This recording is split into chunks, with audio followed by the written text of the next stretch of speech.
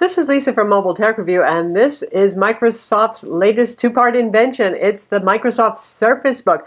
Looks like a 13-inch laptop. It is a 13-inch laptop, but it's got a real neat trick. You press a little button on the keyboard and it separates and becomes a tablet, or a clipboard as Microsoft likes to call it. You have a 13.5-inch display, slightly odd size there instead of 13.3-inch. And that is the brains, just like a Surface Pro in many ways. Everything is in here except for the optional dedicated GPU. If you do get that, that is in the keyboard. And that introduces a few wrinkles and a few bugs that we're going to talk about. But Microsoft has said a lot about how this is the most powerful 13-inch laptop ever, and it's twice as fast as a MacBook Pro with Retina display. They didn't specify the size. We'll assume 13-inch. Not quite the case. In some ways it is the case. We'll talk about that too. Anyway, very well equipped here, running on Ultrabook ULV 6th generation Intel Skylake CPU. So that's 15-watt CPUs in here, not the quad-core higher power CPU that we saw in the Vio Z Canvas we recently looked at. But as Ultrabooks go, it's one of the sharper knives in the drawer. It's also one of the most expensive. We're going to look at it now. So this is it, finally, Microsoft Surface Book, and thanks for your patience. A lot of things to test here, and you know I like to be pretty thorough with this. This won't be a short review. You can guess that already. Anyway, this is Microsoft's first laptop. Of course, they make the Surface Pro line of tablets, which can be used as laptops, but they're not primarily laptops. And Microsoft made a big deal in their presentation about how this was the fastest 13-inch laptop ever, and they were trash-talking Apple laptops. Now, before you say, oh my God, reviewers just love Apple products, why you always mention it? It's because Microsoft does. Every time they roll out a new product, which granted isn't that often, they have to try to smack down on Apple products, so they invite that kind of comparison. Sometimes I think it's silly, like when they compared the MacBook Air to the Surface Pro. I mean, how different could products be, actually? Anyway, we will talk about how this compares to the 13-inch Retina MacBook Pro occasionally, and we'll show you what the difference is like. But honestly, this is its own kind of animal, and in the same way that Surface Pro is its own sort of animal, because it's not just a laptop. It's a laptop with an absolutely normal keyboard here, sturdy magnesium casing, nice build quality, 13.5-inch display versus the usual 13.3-inch, whatever. 3:2 aspect ratio, that is a little bit different since most laptops are 16:9 widescreen. It's what Microsoft likes, and I like it pretty well too. You get more height here when you're reading documents, you're reading web pages. It's the same aspect ratio as many of us shoot with digital cameras, so that kind of makes sense there. If you turn it around side view right here, it still looks like a normal laptop, except for the fulcrum hinge, which is a pretty weird kind of thing right here. You just see how that works. It actually expands and contracts a little bit. It's kind of almost creepy looking. It reminds me of a lobster tail, sort of. Anyway, the idea with that hinge is not just to be weird and different, though it does help, because for marketing purposes, if this really stands out visually and everybody says, oh, you got a Surface Book, it's a win for Microsoft. But it's supposed to balance the top and the bottom. The top and the bottom, each part weighs about the same. With normal laptops, all the brains are in the bottom section, so all the weight's here. It helps it from being top heavy. So the idea is the fulcrum hinge can help with that. Now, it doesn't go that far back. It's not too far back. Now, the confusing thing is, if the machine is sleeping or off, it doesn't go that far back. So if you play with one, you try one out in the store and the screen is sleeping, it'll only go back about this far. In fact, I'll shut it off so we can see that. And the power button is right up top right there. Wake it up again and you get full range of motion. And by the way, we have Windows Hello enabled here. So it just looked at my face and unlocked itself, which is pretty neat. It uses the front 5-megapixel camera to do that. This hinge also is a fairly complex thing, and it adds certainly to the cost of this relatively very expensive Ultrabook. It starts at $1,500, goes all the way up to $3,000. For $1,500, that's the base model Core i5. No dedicated GPU there for you. 8 gigs of RAM, 128 gig SSD. It's a pretty basic model there. If you want to move up to now this is slightly a moving target with Microsoft right now, to the dedicated GPU, and the GPU is in the dock, not in this. So in theory, if you could get a hold of a dock separately, that could work. Anyway, we have the $2,099, so it's $2,100 configuration, Core i7, 8 gigs of RAM, 256 gig SSD inside, and the custom NVIDIA GPU. There's also a Core i5 with the dedicated GPU for a couple of $100 less. If you want to go up to 512 gigs of storage, you're looking around $2,600, talking $3,000 if you want a terabyte of storage. All of these are Ultrabook CPUs, 15-watt ULV CPUs, not the quad cores that you'll find, say, in the Dell XPS 15, the 15-inch Retina MacBook Pro, or the Vio Z Canvas tablet that we recently reviewed. But getting back to design, let's see what happens when you detach it. You press a button right over here to detach it, and if you're allowed to detach it, the little LED in the corner will glow green to let you know. Now, what is that about? That's because it might be using the dedicated GPU. Not just sitting here on the desktop, it's not using the dedicated GPU, but say you're running Adobe Illustrator or Premiere Pro or a game or something like that, the GPU is being used, you can't just unplug it from the computer, which essentially really is the top half of the tablet, without, well, serious mayhem happening. So that's why Microsoft went with this fairly complex and expensive hinge that uses muscle wires, electromechanical. There are magnets here for alignment purposes as well, to keep it pretty stiff and steady. So that explains why we got that going on there. Makes a little click, says ready to detach, and it's still pretty firm, and you just grab it. And you can use it as a tablet. You can use it as a tablet for about 3 hours. There's a battery in the tablet section, which really has all the brains, the CPU, the RAM, the SSD, everything computationally is in here. Bigger battery is in the base. Happily, you can plug the charger in right here. It uses the same magnetic pogo connector that Microsoft's been using on Surface Pros. So yes, you can charge this separately or use it separately. Say you're an artist and you're going to go for a real long drawing session. I was using this for drawing. 3 hours really is about what you can get out of it. Now together it's pretty remarkable. Microsoft's claiming around 12 hours, and they are not kidding. This thing really is an Energizer bunny. It's pretty impressive, that. When you're using it just as a tablet, as you can see, we have the included new Surface Pro pen here, the new one with the eraser that feels rubbery and actually feels like an eraser. Magnetically docks right there, just like on Surface Pro 4. We have ventilation holes all around the side. These are locator pins and stuff like that. And of course the data connectors for the keyboard dock. It does come with a keyboard dock. That's not sold separately, unlike Surface Pro 4. Excuse me, Microsoft. Really, you should start including that with Surface Pro 4. More ventilation. We have a headphone jack right here. We have volume controls up top and a power button. And that is it. Nice magnesium casing there. So connectivity pretty much zip if you're just using this. Now on the keyboard dock, that's where you're going to find your ports. SD card slot card sticks out about halfway. 2 USB 3.0 ports right there. Mini display port, and yes, it can drive a 4K display at 60 Hz. We have tested it, and there is the charging connector, the pogo pin connector. Still not exactly what you would call a wealth of ports, but it's decent. It's enough to get by on. Little ventilation holes actually here in the keyboard for the GPU. Keyboard has 1.5 millimeters of travel, just one little bit short of the 1.6 that would be considered like a full stroke keyboard. It feels quite nice. Some people have complained about a lack of contrast on the keyboard with the key masking. Backlight on, backlight off, I have not had a problem with it. Try the HP Spectre X360 if you really want to have problems with contrast. They really have white letters masking on the keys. It feels good. It's really nice to type on. It might not be the deepest travel. It's not freaky short like the 12-inch MacBook, but I find it very nice to type on. And this and the Surface Pro 4 type cover are some of the best trackpads I have ever used in Windows. It just feels responsive. It doesn't do weird things every so often. It doesn't just stop scrolling suddenly when you're using two-fingered scrolling. It's precise. Accidents don't happen with it. It's good. And we have a very MacBook-like cutout right here. Can you open this one-handed when you're using it as a laptop? No, not really. It's really a pretty stiff hinge, and it's hard to do that, and it starts walking around the table if you try. And now for a few physical comparisons. This is the 13-inch Retina MacBook Pro right here, and you can see the Surface Book has a little bit bigger footprint on it. It is 13.5 versus 13.3 inches. Plus, there's the difference in the aspect ratios there that account for it. This is going to be a bit taller because of that aspect ratio. I'm perfectly happy with that trade-off. They weigh about the same. The dedicated GPU model of this is 3.48 pounds, exactly what the 13-inch Retina MacBook Pro weighs. 3.34 pounds if you don't go with the dedicated GPU rather. And we'll close them up.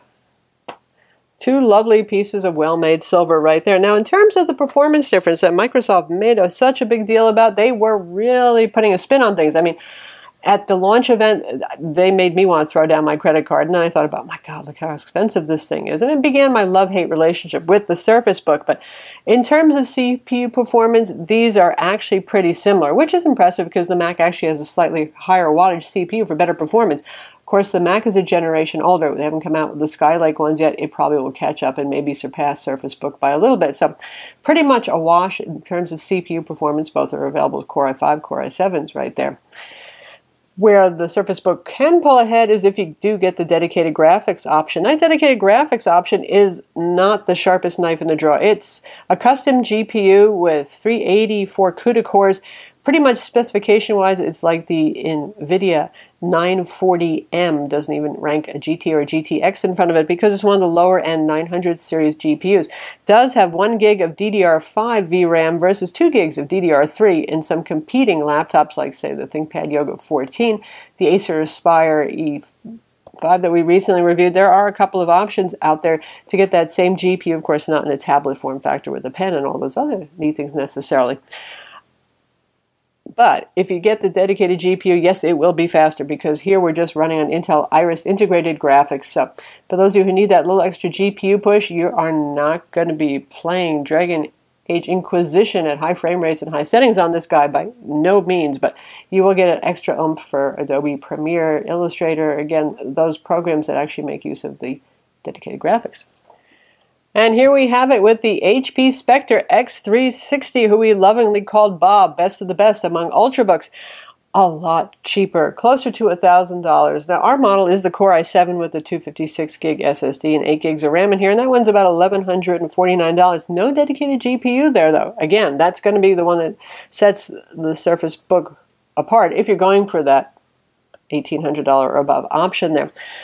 This one has more ports on it. This is also extremely good looking machine, and if you don't really need dedicated GPU and the Microsofty goodness and all that sort of thing of having a genuine Microsoft product, this is still a very good buy. It has a 360-degree hinge though, so you can't separate the tablet section to make it even lighter for those of you who are graphic artists. There is a Synaptics pen that's available optionally for the Spectre X360, however. And here we have it with the new Surface Pro 4, the new type cover 4 as well. Computationally, if you're not talking about the dedicated GPU option, these are really the same. Keep that in mind. The Surface Pro 4 starts out cheaper. Of course, that's with the Core M3 processor, which is less powerful, but the Core i5 will cost you $999, so considerably cheaper. The desirable one is the $1,300 model that has a Core i5 8 gigs of RAM and a 256 gig SSD, just like this one has. And we will be doing a separate comparison of this. I'm not going to spend too much time on this now. It won't be a smackdown because really it's going to just be a matter of which one suits your needs better, more than one is so vastly superior to the other. Lastly, in our compendium of desirable machines that might compete, we have the Vio Z Canvas that we recently reviewed. This is a 12.3-inch tablet with a very sturdy keyboard, and when you put it on, it looks pretty much just like a laptop. The Vio Z Canvas has a quad-core CPU. It's about twice as fast as the Surface Book in terms of computational speed. It has Intel Iris GT3 graphics as Iris Pro. That's the fastest you can get. So it's a little bit slower than the dedicated GPU options available in Surface Book, but you know, it's not leaps and bounds because neither of these is super duper fast when it comes to GPU acceleration. Now, the Vio Z Canvas has much higher color gamut. That's one thing that's in favor of it for those of you who do print production stuff or video production professionally. It's also twice as fast. And the funny thing is, it came out just before Surface Book, and it used to seem ungodly expensive, but now it kind of seems like a reasonable price compared to Surface Book. Anyway, we're going to have a complete smackdown between these two as well, so you can find out all the differences between these. But this guy starts around $2,100 to give you an idea of pricing, and that gets you that quad-core i7 and Intel Iris Pro graphics. And the keyboard dock is included.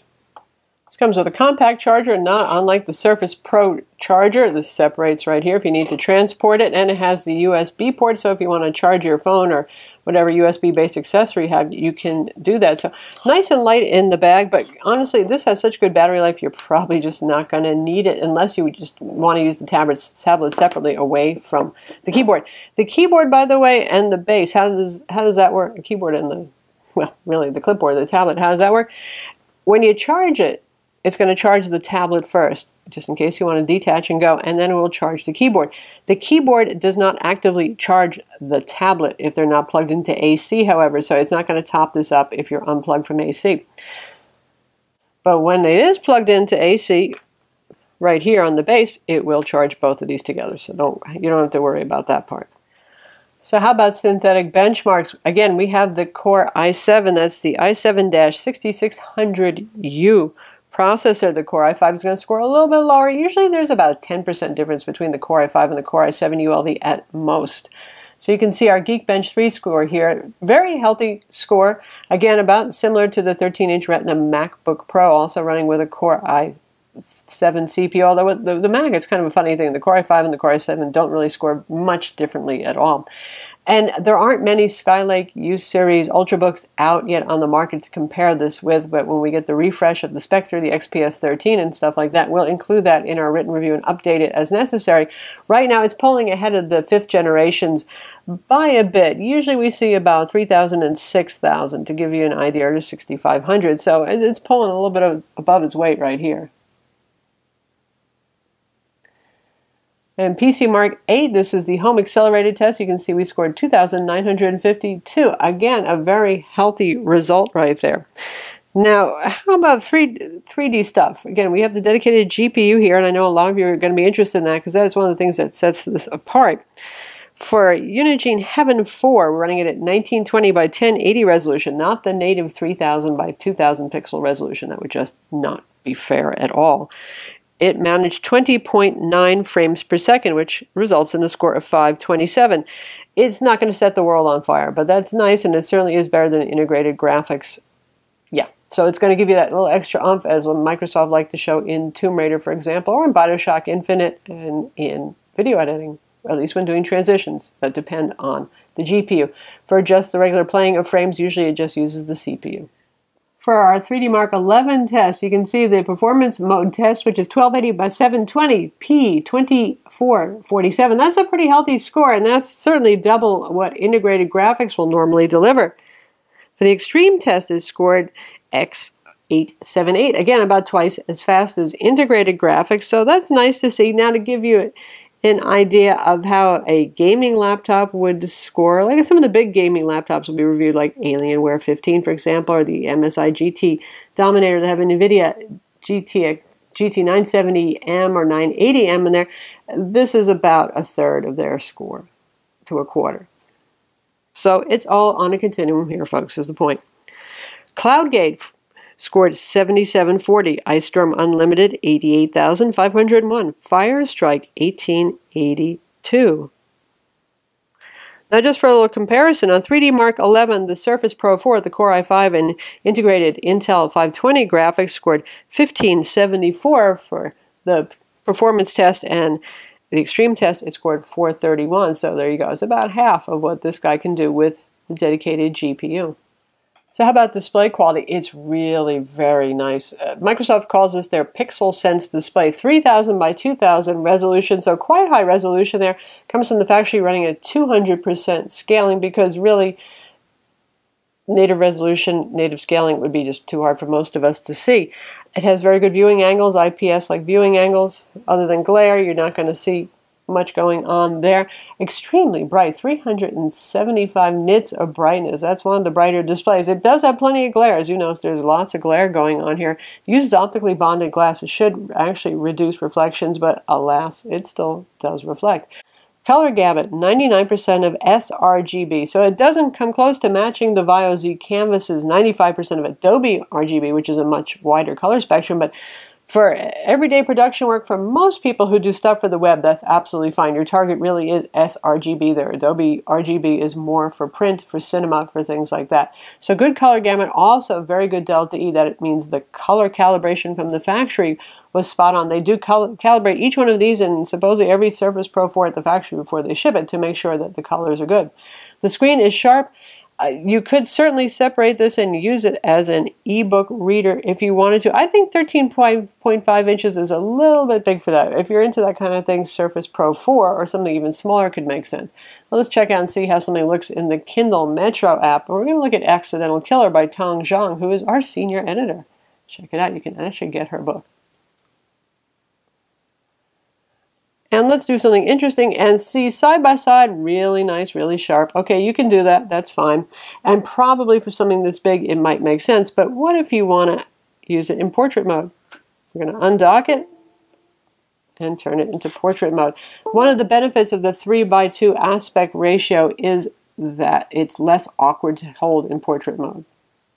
And there we go. As you drag it down, it's going to go automatically into a single page view. This is kind of nice, isn't it? This is like a digital document. Now, the tablet section weighs only 1.6 pounds, so that's about as heavy as the original 10-inch iPad, way back when, the first one. So that's not all that heavy, and it's pretty balanced in your hands. It is actually nice for reading. Again, size might be a little big. You might want to go for Surface Pro 4 or something like that, but it certainly renders beautifully and sharply. I mean, look at the text on that. Just nice. All right, I know you're here for the pen. I am kind of the pen lady, aren't I? We have the latest version of the N-Trig pen here. Well, really, the pen is a nice little thing, but what's important here is the improvements in the digitizer that allow for 1024 pressure levels, just like the Surface Pro 4 and also like the Via Z Canvas. But we're going to take a detailed look at the pen now. But first off, I just want to show you what it looks like if you detach it and remount it like so, which you can do. Now, why would you do this? Because it's heavy now, right? It's your 3.5 pounder. In case you're using a graphics program that really benefits from the GPU, this is how you would do it and still be able to draw on the screen. Now, I'm going to detach it because the programs that we're showing really generally don't need much help. If you're working on CAD or something like that, you're going to want to use it certainly attached to the base. But if you're using Clip Studio Pro or Art Rage or any of the popular drawing programs, it's actually fine with integrated graphics. So first off, we're going to start off with Clip Studio Paint. Now, I am not a pro at using this, so forgive me if I don't do everything just the way you might. I'm going to go for Manga. I have a feeling that's popular with a lot of you folks. And we're just going to test drawing and stuff like that. But first, subjectively speaking, the new pen has a rubbery tip. It doesn't make nearly as much noise. You don't hear that clack, clack, clack on the glass. It provides more drag, so it feels much more like drawing. It still doesn't feel like using a pen and paper. I mean, no kidding. It's just not going to.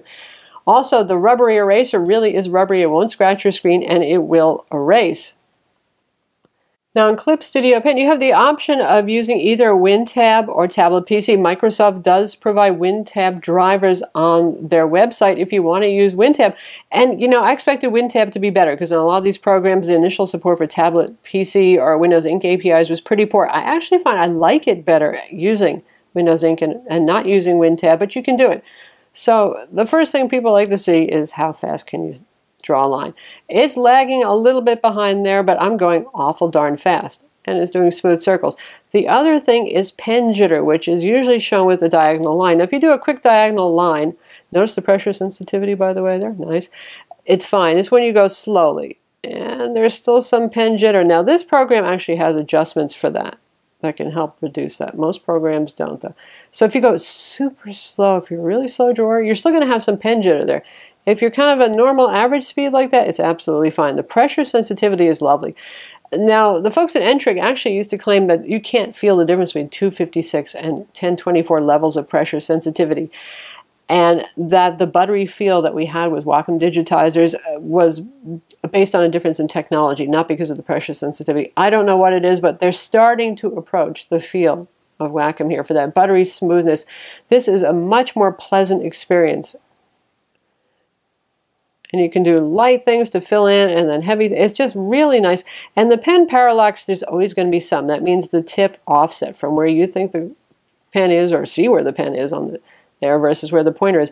N-Trig typically has less pen parallax issues and has less difficulty with being on the very edges of the screen. Doing this with some Wacom digitizers, for example, is pretty darn tough, and you can do it here. Now we're in Autodesk Sketchbook, which always works well with anything that uses Windows Ink APIs. You don't even need WinTab here.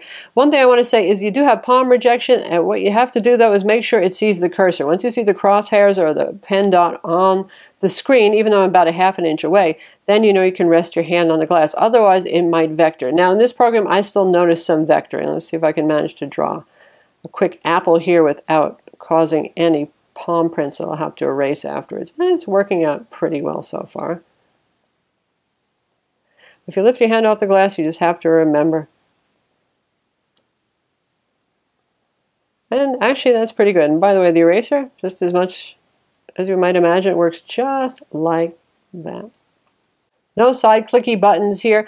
The only thing you've got is this acts like a button, and you're actually going to pair it. Unlike most N-Trig pens, you pair it not because you need it to draw. You actually don't. You can interchange these pens. You can use this on the Vio Z canvas and use its pen on here. But because it has functionality that starts Cortana if you press and hold the button, which is pretty neat if you want to start a search. If you do a quick press, it's going to bring up one note. And if you do a double press, you can take a screenshot. And it also has a little LED indicator light now, so when you're pairing it, you can look at the light and say, yep, that's actually working. So I find this perfectly pleasant. I have no great desire to go running back to Wacom Cintiq or something like that. Lastly, we're in Corel Painter 2016, which again supports both WinTab or the Windows Ink API. You have your choice here, and we're actually going with WinTab right now. I love this program for natural media style painting and drawing. So you can get very nice loaded oil kind of look right there. It's responsive. It's not bulky at all. The pen location is pretty much right where it should be. And we'll do a little airbrushing now. Response is good. Now if we use a really fat brush on this, let's see what we can do if we can slow it down, because sometimes that can be a problem for rendering. And we'll go with a insane 385 pixel wide brush.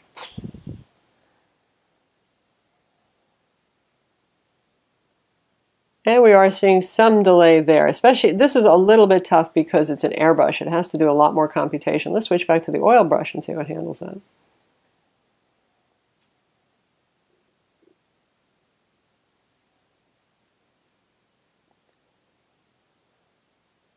And we are 401. Now that's a whole lot easier.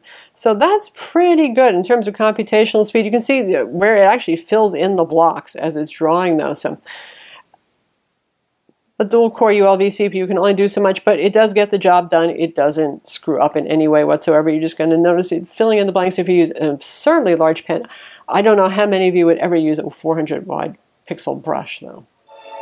Oh, now we're in Civ 5 for a little gaming. First off, listen to those speakers before I turn the volume down, because they're that loud and full. It really is quite nice. Let's bring that down now. I have a game I've spent about 45 minutes on so far, so it's somewhat developed right here. We're running at 1920 by 1080 medium quality settings, not running at full native resolution. I did try that, but well, things did get kind of bulky and slow. It really wasn't that enjoyable. Not that Civ is really very demanding graphically speaking, but that's just, it was too much for it anyway. So here we can pan around pretty nicely and pretty smoothly right there. You can use touch with this. I'm going to use the trackpad so you can see what's going on the screen. Now the turn time is not wicked fast. This is not a gaming PC where you've got a lot of cores to throw at it. And in real-time strategy games and even this sort of strategy game that isn't real-time, it just takes a little bit of time to compute what's going on there. But it's quite playable. Now to be fair, this is a game a lot of Ultrabooks can play because it's not very graphically demanding, and this does have the same CPU offerings that you would find, say, in Surface Pro 4 or the HP Spectre X360 or any number of Ultrabooks. So. But it does the job just fine. And I know this is a pretty popular one with a lot of Ultrabook players. So there it is, Civ 5 running and really good audio. Next we're going to check out Tomb Raider. Now we're going to play Tomb Raider. You can see the settings we're using. 1920 by 1200. Couldn't find a 3:2 aspect ratio that was any better or suitable for it, so that's what we got right here. 60 Hertz for our refresh speed, and our quality is at low. Now this is one case where the Surface book is twice as fast as the 13-inch Retina MacBook Pro when it comes to graphics and gaming if you have the dedicated GPU.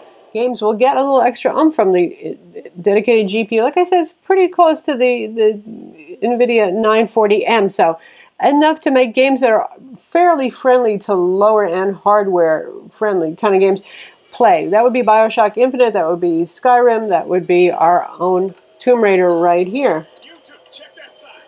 And we have the frame rate counter in the upper left corner there, Fraps, and we're pegging it at 60 right now, which is pretty darn impressive.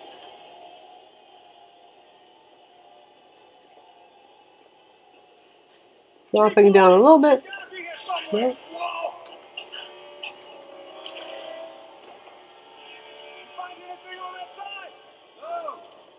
So are there other Ultrabooks that can do this? The ones that separate into a tablet, no. The one that would come the closest is, again, the Vio Z Canvas. The Intel Iris Pro graphics can also handle Tomb Raider pretty well. We have a demo of that. Not quite as well as this, though, but certainly a playable frame rates.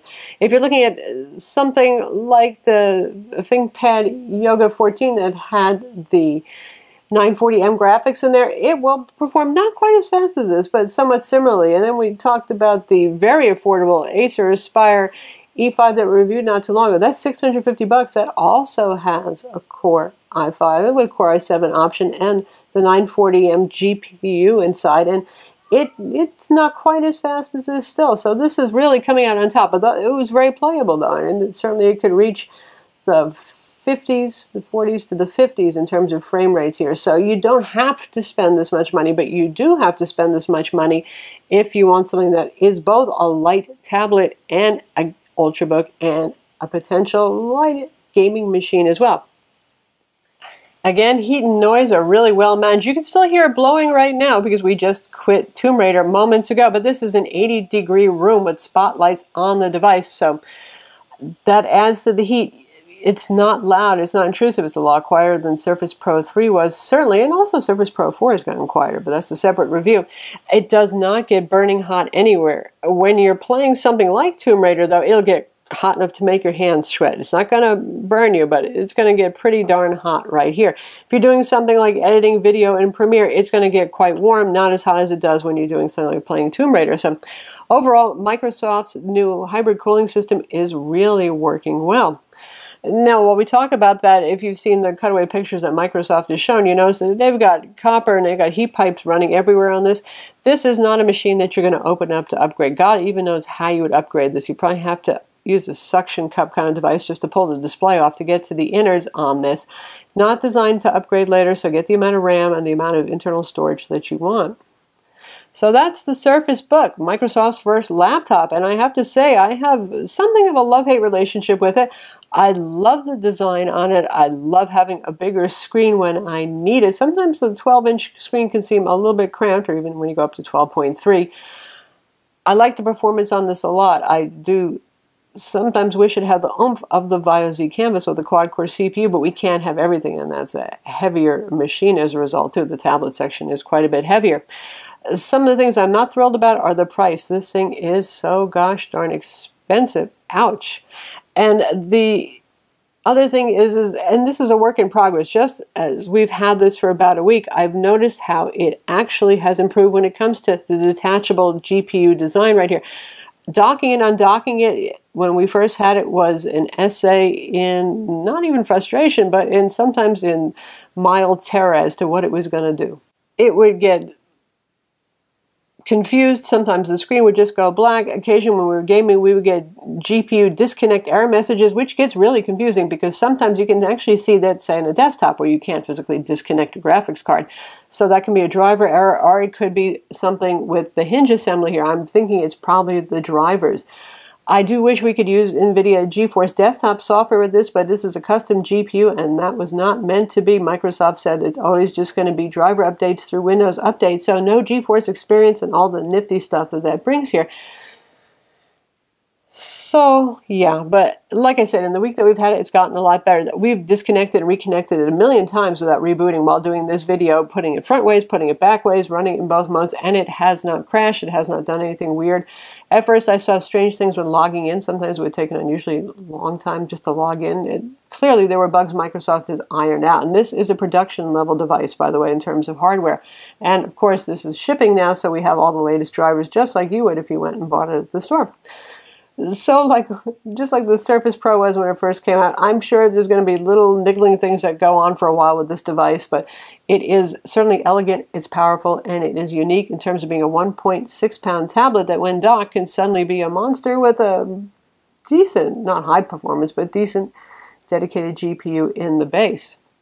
So that's the Microsoft Surface Book. Certainly a unique look, and I think that's important to Microsoft, just the way the Surface Pro has become iconic with its kickstand and small portable size. You recognize it instantly. You see it on TV shows, the whole thing. I think this one's going to be pretty recognizable for a long time, too. It's the only one with this interesting fulcrum hinge here. Well, I call it the lobster tail hinge.